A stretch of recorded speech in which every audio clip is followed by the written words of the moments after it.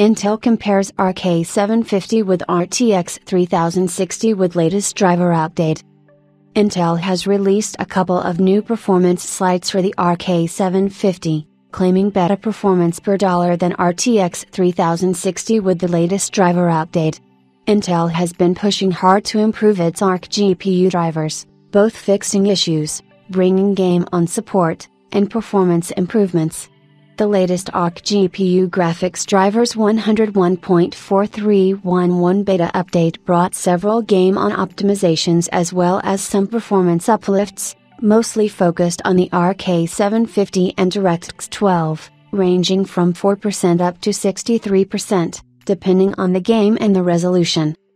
Although the RK750 has 8GB of GDDR6 memory, has less memory than the RTX 3060, which comes with 12GB of GDDR6 memory. Bear in mind that the RK750 has a 256-bit memory interface compared to a 192-bit one on the RTX 3060 12GB graphics card, leaving it with a higher 512GB per second maximum memory bandwidth.